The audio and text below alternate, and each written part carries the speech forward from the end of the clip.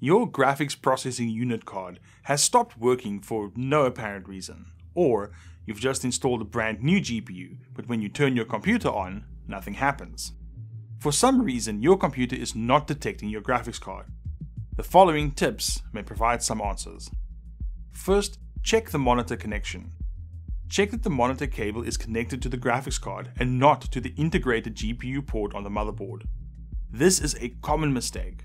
Next, ensure the monitor is set to use the correct input. For instance, you might be plugged into HDMI 2 when the monitor is set to HDMI 1. Try different outputs on your GPU as well. It might have multiple HDMI or other outputs, with one being primary, or some of them being faulty. Try putting the old card back. If you've just installed a new card before the problems began, put the old card back to make sure it's still working.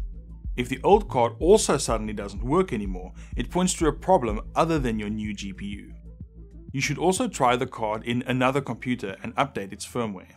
If you're lucky enough to have access to a second suitable computer, try your new GPU in that machine. If it works, then it suggests an incompatibility between your computer's motherboard and the new GPU.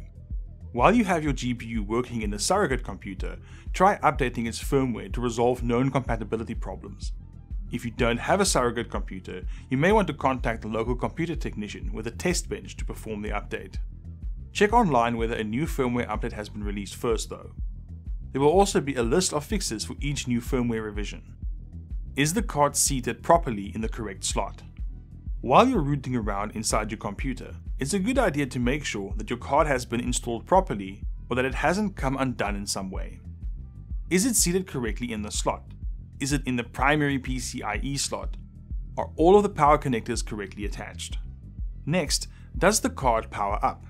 Most discrete GPU cards these days have active cooling systems with fans, so as soon as your computer powers up, the fans on the card should start spinning. Many modern cards also have lights, which can be another clue that there is no power. If you've plugged in everything and the card doesn't power on, it might be faulty. You also have to ask whether your PSU is strong enough. Each card has specific power requirements to work. If your computer cannot supply it with enough power, it may not be detected at all. The power requirements are mentioned in the card's documentation and website, but that's not the whole story.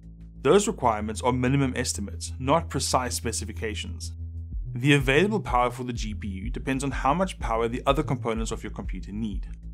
Use a power supply calculator to get a more accurate picture of how powerful your PSU should be. Also, remember that GPUs have a specific wattage requirement and need sufficient amperage to work. Run DDU to clear out old drivers.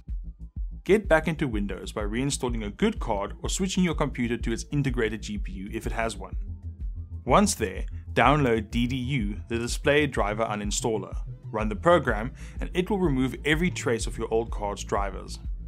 This is also a good fix for when the new card physically works but is only detected as a generic GPU in Windows.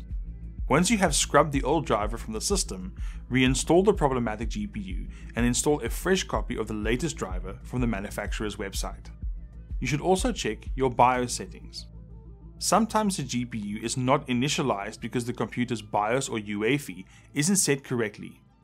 In your BIOS or UEFI, look for a setting to boot the computer with the card in the PCIe slot as your primary GPU. Then consider updating your BIOS. I mentioned that you should consider updating the card's firmware if it's incompatible with your motherboard, but you can say the same thing for the motherboard itself. Check if there's an update and install it. Lastly, check the card for physical problems. The final tip I can provide to help fix your undetected card problem is to inspect the card physically.